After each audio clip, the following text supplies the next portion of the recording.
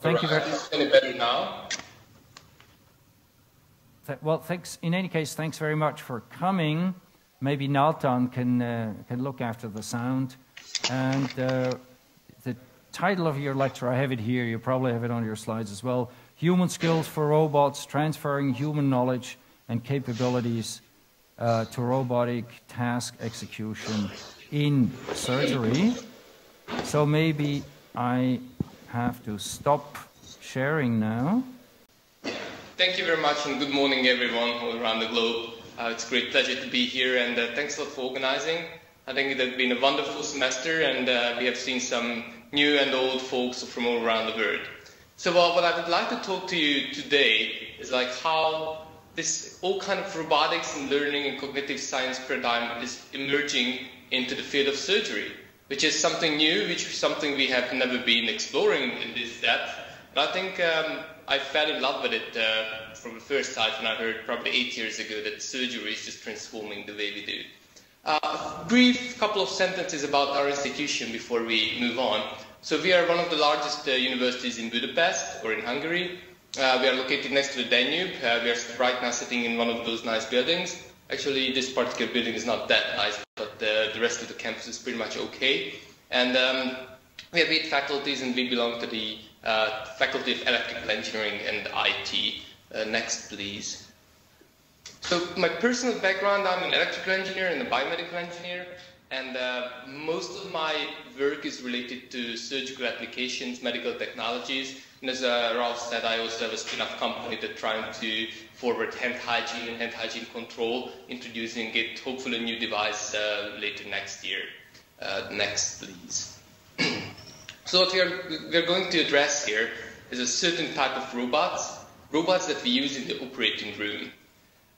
So if you look around, and particularly if you want to look for, as a structured way, we have industrial robots that we are all familiar with, and we have a totally new paradigm, service robots. And of course, all these medical applications, all that are raising many, many interesting questions are the service robots, because within, next please, we have tons of different ways of using them. So first and foremost, we have a large group of home care or just elderly care robots, which we are very interested in. If you look into EU projects and new proposals, the next 5 years is going to be all about these care robots. But also in the medical area, we have non-surgical robots as well, patient carrying or just rehabilitation robots. But my focus has always been on surgical stuff. I think this is the most exciting when you do surgery. But if you look into the classical way, the traditional approach is to keep the patient or any human out of the robot's workspace.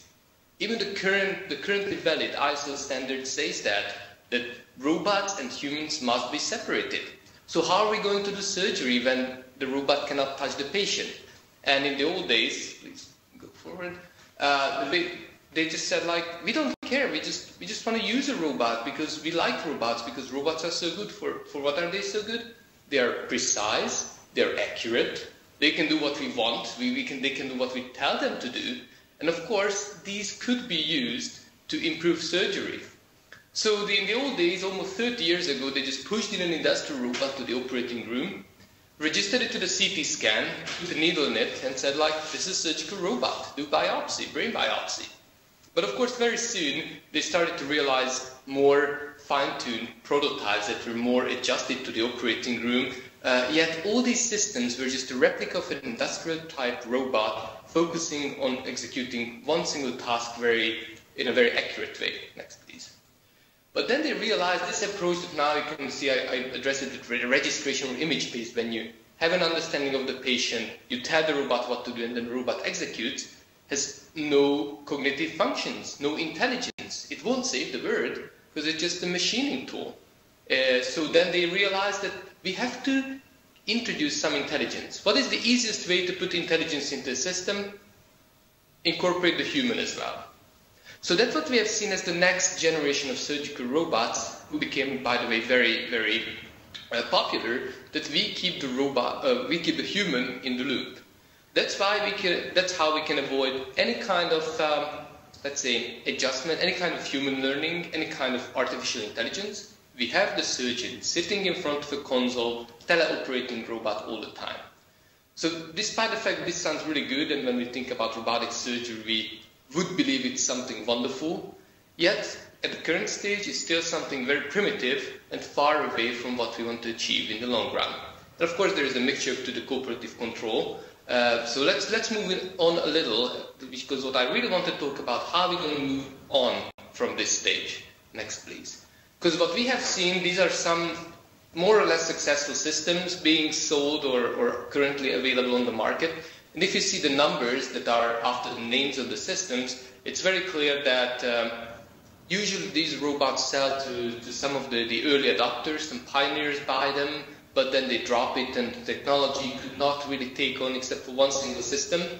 This is the Da Vinci, the bottommost, that probably you are all familiar with, or not. If not, I will introduce. But that's the only robot that's commercially viable. It's just generating a lot of profit to the company. But as I mentioned, that's exactly following this pattern. Keep the human in the loop, no cognition, no automation. Next, please. Because all the time, the surgeon is sitting in front of the console, putting its head into a very nice 3D visual display, and then directing the moves of the surgical instruments inside the human body as he or she wants it, and then the robot always follows the surgeon. Not doing more, not doing less. This way there is no liability issue, there's no problem with errors, because the human would corrigate for anything, and we don't have to worry about that. Next, please. How we're going to move on? We want to introduce all those beautiful capabilities that on the research side we have been able to do and present in the past 20 years. So the very first gradual step forward is the so-called cooperative control, when the robot has some kind of shared control over the surgical side. The easiest way to imagine it is you holding the end of the tool of the robot or the device that also joins a robot. And as long as the surgeon is willing to do the proper thing, the robot will comply and will follow. But as soon as the surgeon wants to do something bad, the robot can stop the motion or can reduce it. So this way we can increase safety and gradually introduce robotic functions. But this is still just the very first step. So if we move forward, then we see that currently there are undergoing certain things around the EU and around the world to support surgery on a deeper level, and that is decision making. So far everything we addressed and the way all this began historically was just introduce precision. So that was the first. Use the mechatronic structure in the operating room so you have more precision for execution. But how do we know what to do better or how to perform better? And that's going to be the next stage. And let's move on, and that's what I've tried to get together, because what we have now is the huge amount of information available. Never during the history of surgery, we have had so much information available about the patient. We can do screenings, we can do scans, we can understand the human body, we can merge it with anatomical atlases. Why don't we use all that knowledge? Actually, we are trying to use it. So we show images to the surgeon, we try to train them, but we just try to understand now how to do it. And now here's a path forward, how we're trying to achieve it from the scientific point of view. So first and foremost, we have to understand surgery. Because there's a huge lack of understanding what we call surgery and what is a good surgery. So if you ask the question yourself, who is a good surgeon? How are you going to measure that? What are the key performance indicators? How many people survive under him or her? Is that good? If you die, even if you have 1% chance of dying, like removing your tonsil, probably that's not a good outcome. Then we can introduce some further metrics, like time of surgery, but if it's more complex, or the survival, we're still struggling to understand how to measure surgery. And one project that I'm doing here with my students is just recording surgery, because that's just the fundamental. So we don't even have recordings enough of surgery. So what can you do there? Sensorize the surgeon. So put a lot of tracking. We have cameras, we have Kinect, we have the electromagnetic tracking. We have all kinds of means that were not available 10 years ago. Put on the surgeon, and finally you can follow what they do in the operating room and try to tag it, try to understand it. Next, please. And once you have that, you can analyze and you can go deeper. Like not just looking into these basic functions like time of flight or path in the air, but you can try to use some machine learning on the collected data. And this is where robotic surgery and classical surgery are just fusing together, because this teleoperation control paradigm that Da Vinci is using very effectively is just providing tons of data to us. So once you start recording, and this is happening, for example, together with Intuitive Surgical, the manufacturer of this robot, and Johns Hopkins University, they developed a recording device. It's just like a set-top box. You put it next to your robot, and when you do the practice session, it records, I think, 27 parameters parallel. All joints of the robots, all control information, what's the video feed look like, and all this can come together, and now we have these long recordings at large, so you can do statistical analysis. Finally, this is a data set which is applicable to get machine learning algorithms running on. And we just started it. And then the next step is to repeat surgery. So once we identified, like, okay, this is how we do it, let's try to transfer this into robotic technology. And this is just really the first step toward automated surgery. So a couple of things that already work. If you identify points on a patient, then we have robotic setups, only in research facilities, but we do have those, that gonna put a tie around it and do it perfectly well. Force controlled, vision controlled, mixed, everything. It's gonna put a perfect tie around it. However, this will only be a repeat of a previously learned type from probably thousands of samples, but still lacking the human decision-making capability where to put it, how to deviate from the kind of optimal knot.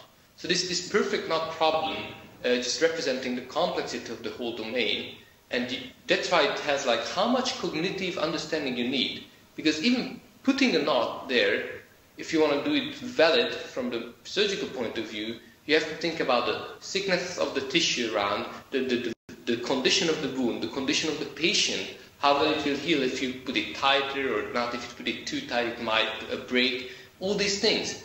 So we have to extend the scope, and rather just repeating certain motions, we have to do more, and this is just the way towards automated surgery, how we look at. From these small segments we have identified, and various groups are working on it around the world, we try to puzzle together full surgeries, identifying how to do the best way. And there have only been one reported case from 2006 where they had a robotic setup, a catheter-based cardiac ablation that was remotely operated, or no, it was operated by a computer and remotely mentored or oversight by another location. So this is the only case where we can say that it was fully robotically performed, so-called automated surgery, because the computer made the decision where to perform the surgery itself. Yet again, this is the very first step, because the relatively simple case, it worked based on a database of hundreds of other surgeries, very similar. Humans already analyzed, segmented, put the notation, this is what you should do in this case. Yet, the computer, and based on the database and some learning algorithms, was able to transfer that knowledge into a new case and identify what to do correctly. Of course, you have a chance of validation. And for smaller functions, such as anesthesia, it's getting to work.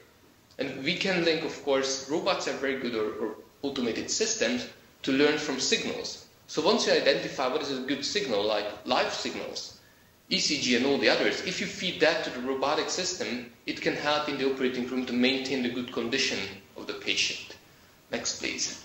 So, of course, this is just not standing in the middle of nowhere. We are trying at the same time not just advance it from the scientific point of view, but also accompany it from the legislational point of view.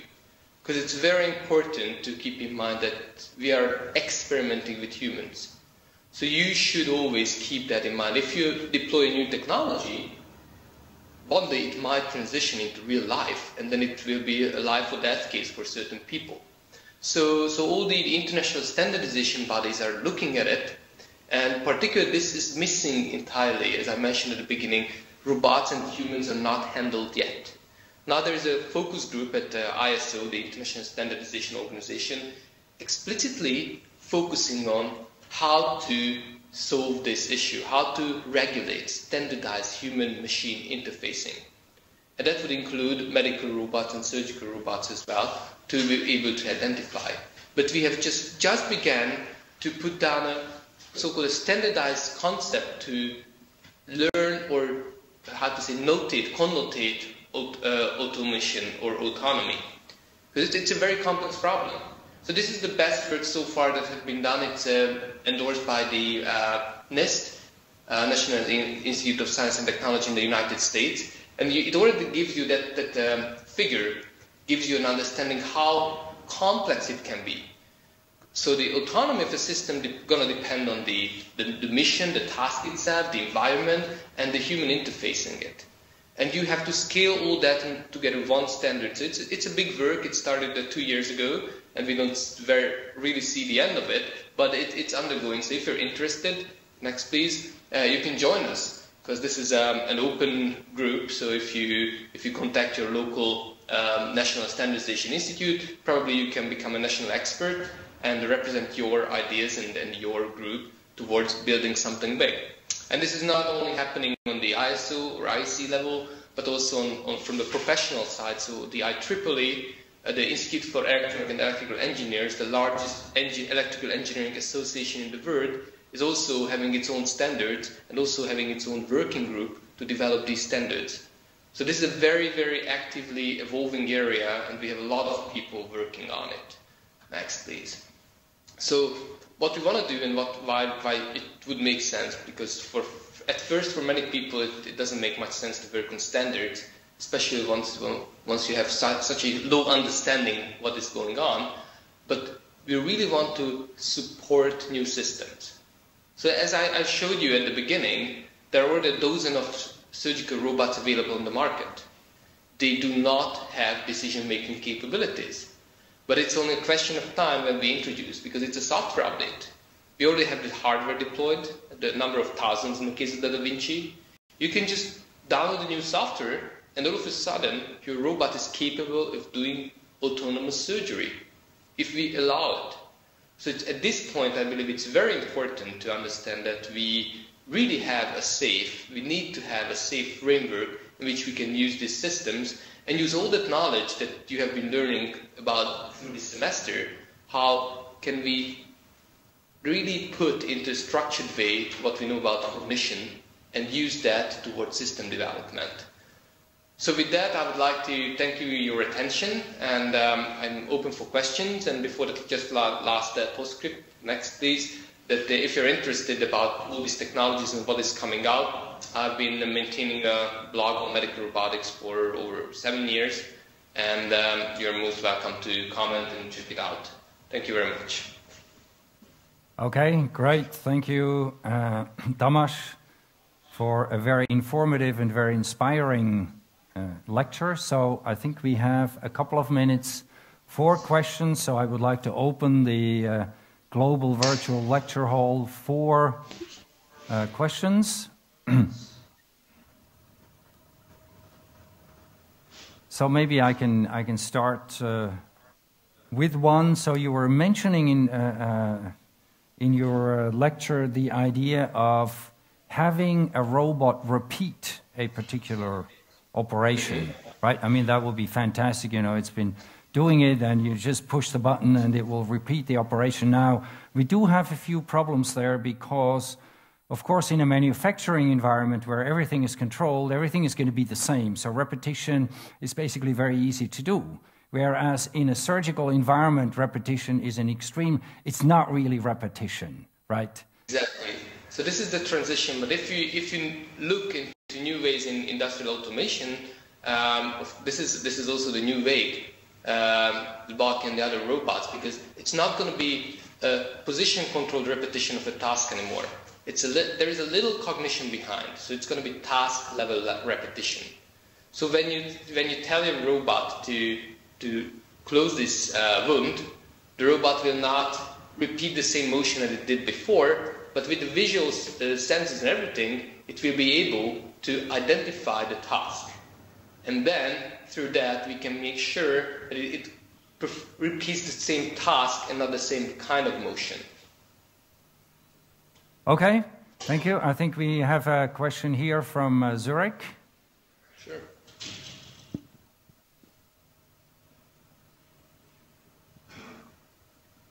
Right, go ahead.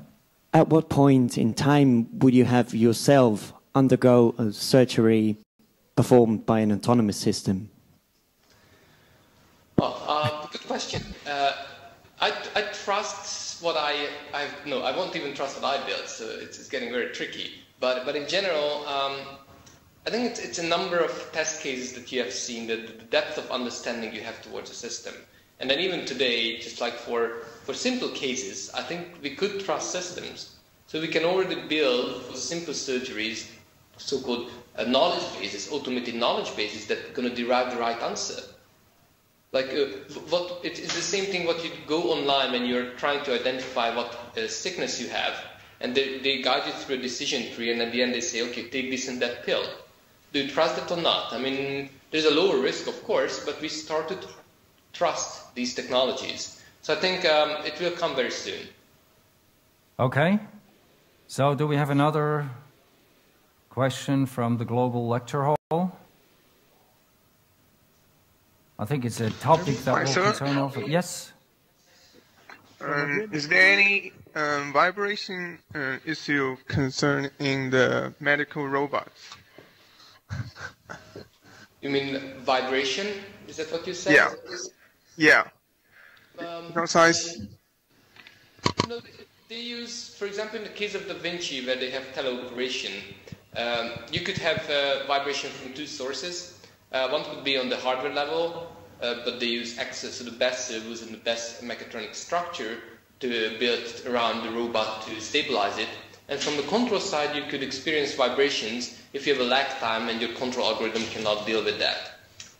For that case, on one hand, they have very, very fast control cycle. I think it's around 20 kilohertz.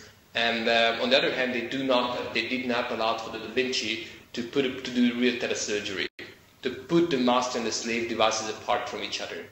Now they have opened the interface, they are experimenting with it.